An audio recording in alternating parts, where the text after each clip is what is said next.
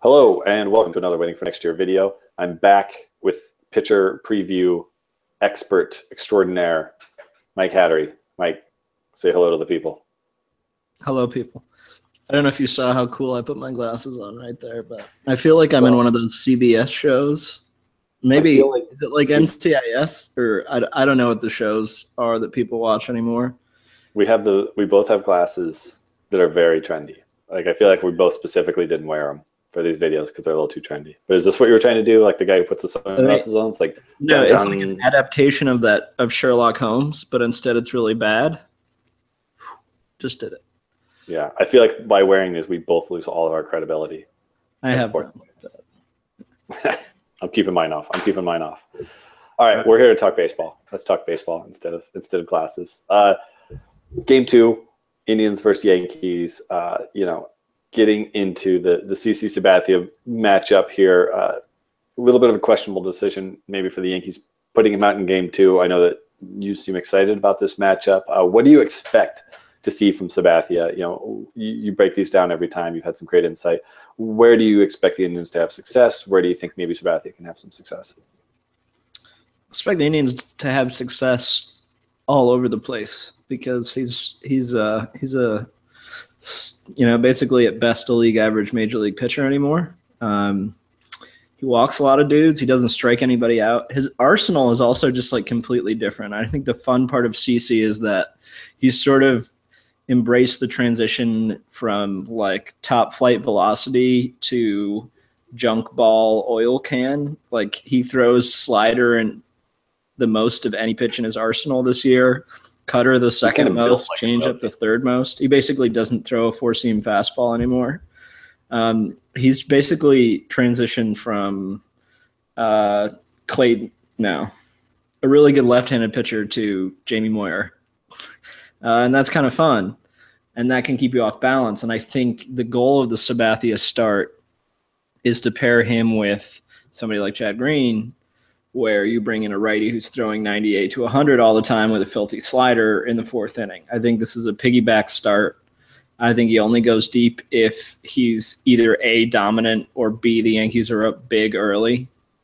I think this is just a total piggyback where they leverage their bullpen up to pitch a lot of the innings in this start.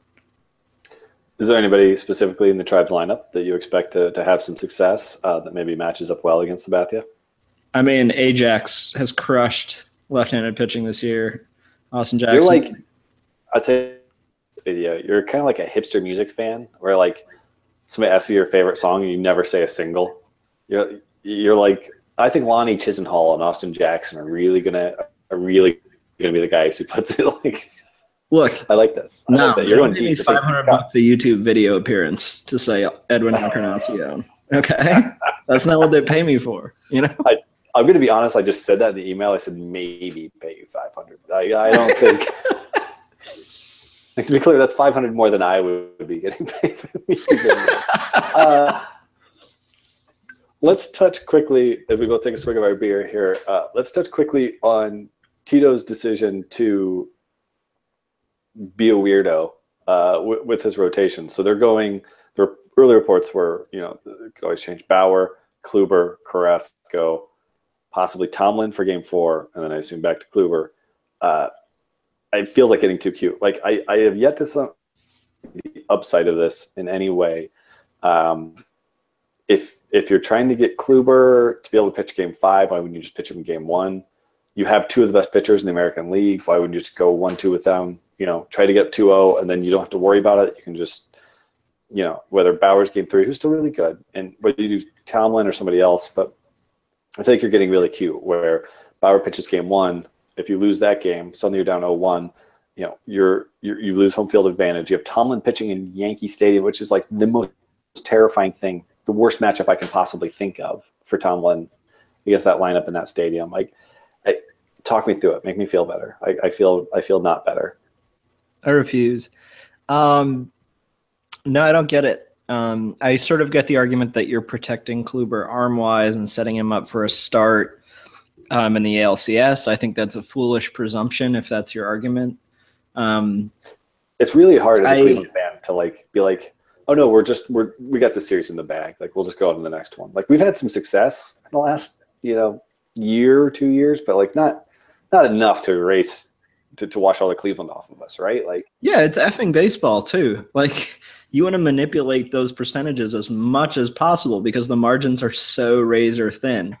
And this isn't a thing where you just like play your stars and you rest LeBron in the third quarter against the Raptors. Like you don't get to do that in baseball. That's not a thing. right. Like those 50 years without a title or whatever, like that wasn't just like a bruise that healed. That's like a scar that goes all the way down. And like I look at every time I look in the mirror, like we could win the next 20 World Series and the 21st, I'd be like, man, this is Cleveland. You don't know what's going to happen. Like I just feel like I feel like he's tempting fate. I don't know. I do too. I think the thing I don't get is like there's a pretty decent chance of rain on Friday.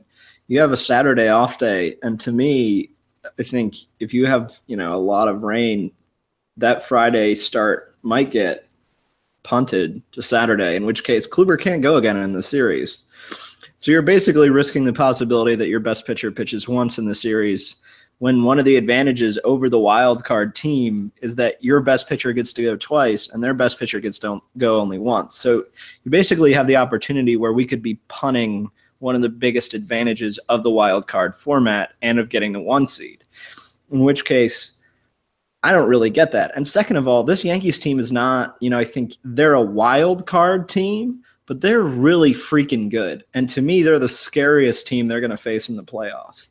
They have a dominant bullpen. They have offense that produces tons of power, which plays up in the playoffs because we all know that like extended innings and contact-driven offenses are diminished when you're facing elite pitching. So I think to me, they're really playing with fire in that this is the toughest roster I think they face in the AL, and they're creating a risk of not having Kluber pitch twice. And look, Kluber's going to find a way to pitch twice in a 7-game series. I'm not worried about finding a way to get Kluber to start game 2 and game 6 of an ALCS if we get there. I want to see him pitch 2 in the ALDS because that's what we paid him to do. Right, but not only that, we have Carrasco, who's a top 5-10 pitcher in the American League. I mean, not exactly a slouch here. And we're also making sure that we're making sure that we have 2 guys who are top 5-10 pitchers in the AL, and both of them are only going to get 1 game. It's insane. Potentially. Yeah, but it feels like we're taking a huge strength of ours and kind of nullifying it a little bit. And all of a sudden, if you're saying, all right, well, you're knocking some of the advantage of starting pitching out. Well, don't get me wrong, I love our lineup. I love our bullpen, but things start to look a lot more even as soon as you start to do that. As soon as you start saying you're relying on Bauer and Tomlin and freaking Clevenger or maybe Salazar, but do any of those make you feel great if you're counting on 3 starts from them? No, I totally agree. I think the Indians could have been a situation where maybe Kluber loses a day's rest and Carrasco loses 1, but they could have had 2 Kluber starts, 2 Carrasco starts, and a Bauer start. And the thing about those is you don't have to push them out that far, in that you sacrifice a day of rest, but you can just let them empty the chamber for 4 or 5 innings, and then you go to your bullpen, which has Clevenger, which has Salazar, which has Miller, which has Allen, which has Shaw, which has Smith.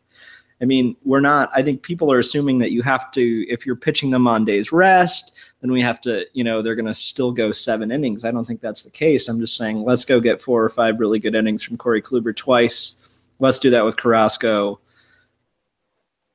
Let's go to the next round. Yeah, I can't imagine sitting down and looking at your rotation, seeing Kluber and Carrasco and being like, what if we just didn't pitch them as much? Like it just feels insane. Like that's one of those things I feel like when you have a meeting, like I assume that there was a meeting where they all sat down and got like somebody would raise their hand and be like, man, hey guys, I don't get it. Explain it to me again. And and kind of shut the whole thing down. Like, this is insane. It's a bad decision. We talked last video about process over results, and there's probably a decent chance we win this series and it doesn't matter, and we look foolish for ever questioning Tito because for whatever reason everything Tito touches turns to gold. But I don't get this one at all. And I get that he knows baseball better than I do, blah blah blah blah blah. But it's really hard to look at this situation and say that this makes more sense. Can we for a second talk about the fact that this roster was like Tito proof?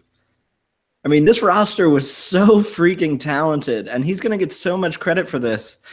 And he just had the best lineup in the American League. He had the best rotation and the best bullpen. I swear to God, Manny Acta gets you to 98 wins. I swear to God. And he's going to get a,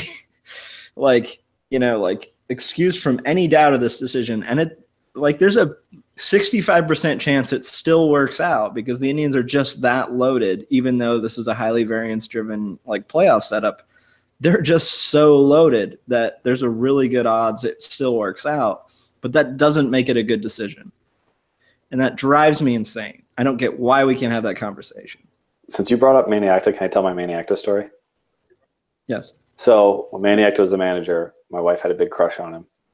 Just for whatever reason. Just thought he was an attractive man.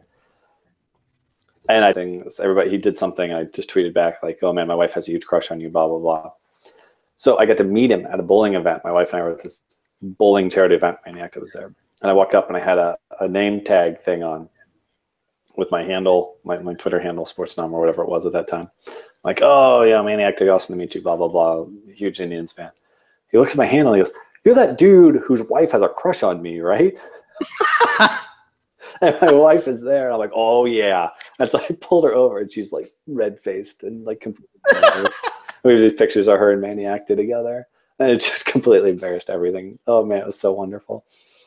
That's great. Yeah, that's my Manny Acta story. I feel like we have to close on that Manny Acta story. We've done our Tito rant. We've done my Acta story. I think we're ready for game 2. So, all right, everybody. Cheers. Mike, thank you very much for joining. We will try to keep these going, try to keep reading all these games. Hopefully, Indians pull through, and we have a bunch of these to do. And I have a bunch of homework and a bunch of editing to do. So, we'll see you next time. This has been Waiting for Next Year. Like, comment, subscribe, all that fun stuff. Go Tribe.